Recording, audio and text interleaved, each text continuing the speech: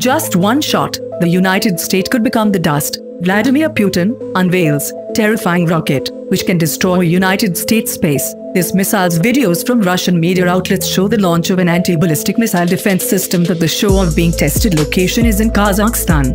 It comes amid flared tensions between Russia, Ukraine plus the West over military deployments in Eastern Europe. Russia's A-B-M system are reportedly designed to protect against attacks from ballistic missiles, usually fired into suborbital spaceflight before striking Earth, Major General Sergei Grabmysterchuk, commander of the Anti-Missile Defense Unit of the Aerospace Forces, told Russian journalists. The new rocket can travel at a speed of over 3 km per second. Other footage released by Moscow showed drills in the Saratov region where new anti-tank missiles were deployed, the 631st Artillery Warfare Training Center. A military academy carried out Storm of Steel exercises with Kornet Vickers and Tornado G anti-tank missiles.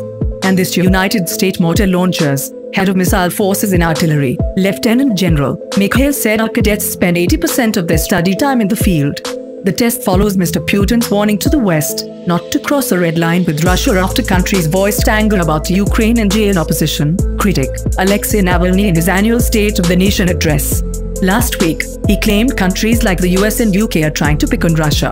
The Russia president added, "We don't want to burn bridges, but if somebody interprets our good intentions as weakness, our reaction will be asymmetrical, rapid and harsh. We'll decide for ourselves in each case where the red line is." Richard Moore, head of the Toll Times Radio. Mr. Putin would pay a huge price if Russia invaded Ukraine. He said the Russians are in absolutely no doubt of where the United Kingdom stands on this issue. And they're in absolutely no doubt of where the Biden administration stands on this issue because channels are open. However, Russia pulled back more than 100,000 soldiers that were positioned on the Ukraine border this week.